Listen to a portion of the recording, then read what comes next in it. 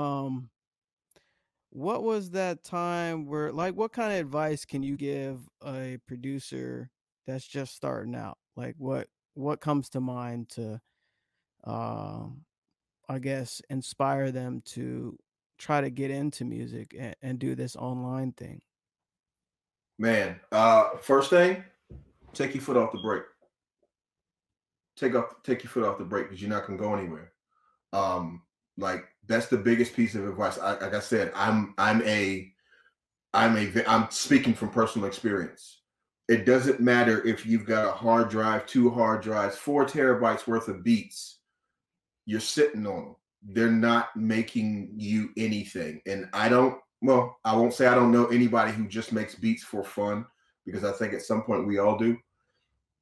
But this is a business. We're trying to make a living. We have families. Some of us, some of us want that opulent lifestyle, first class tickets and foreign whips and things like that. But you're not going to get it with a dusty hard drive. With just man, I made a beat a day for 6 years.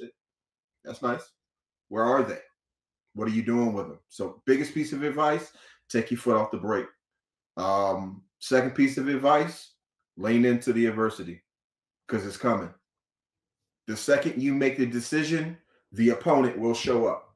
Listen, before Fanatic reached out to me a week ago, I was in here on my computer. Everything was fine. I had all these beats, all these ideas. The second he reached out and was like, would you be interested? Bet. My computer.